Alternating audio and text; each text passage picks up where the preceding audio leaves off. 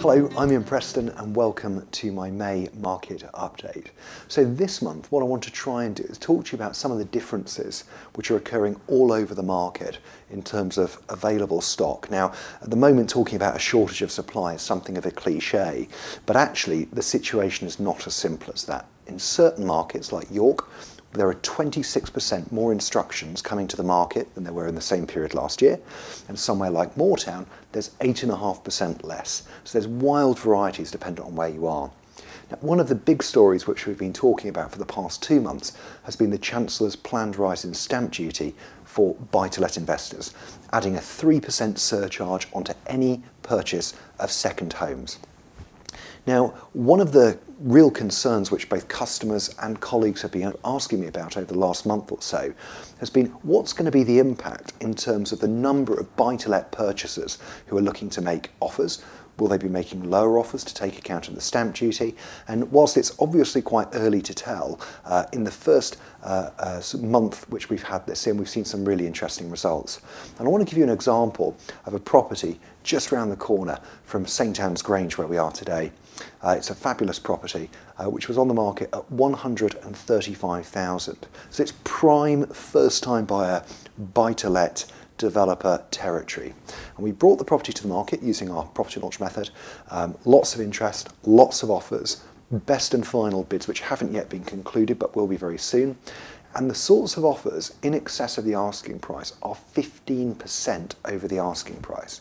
So it's a huge amount more than we originally advertised the property for, and that interest was made up both out of first-time buyers and buy-to-let investors. So from our point of view, we have seen absolutely no impact whatsoever in terms of people being put off from entering the buy-to-let market by the 3% surcharge. And if you think about it, it's really just a cost of entry, and anyone looking to make a long-term investment, as property clearly is not going to be dissuaded by that.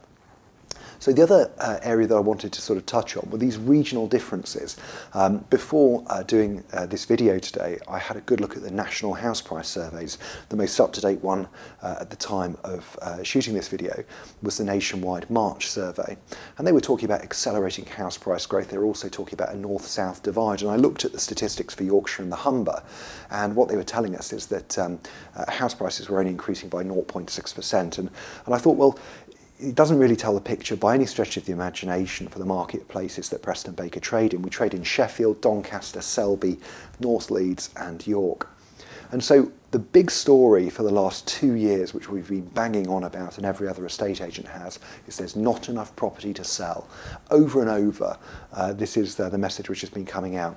And what we found is that in each of our individual marketplaces, the picture is really mixed. As I indicated at the beginning of the video, in places like Headingley, we've seen a 14.3% increase in new instructions year on year, April to April from 2015 to 16, an 8.5% fall in Moortown and a 26% rise in York. So dependent on where you live, you're going to be experiencing a really different set of market conditions. And my advice to you is to get in touch with your local Preston Baker branch. So if you've got lots of choice, fantastic, get out there and view some properties. If you can't find what you're looking for, one of the things which our negotiators are trained to do is to actually every day help customers find properties which haven't yet come to market. So whether it's leaflet distribution, whether it's getting on the telephone and calling customers who live on the street where you want to buy, but maybe we valued their house a year ago, or maybe customers who've registered in our York office but have got a house to sell in Leeds, we try and match you people together with no cost to you whatsoever. And obviously it helps us bring new property to the market, and it obviously helps customers move. So I hope to have some really interesting stuff to talk to you about next month as we get more data coming through about what stock levels are doing, about how much property is coming to the market in your area. Thank you very much for watching, and I'm really looking forward to speaking to you again next month.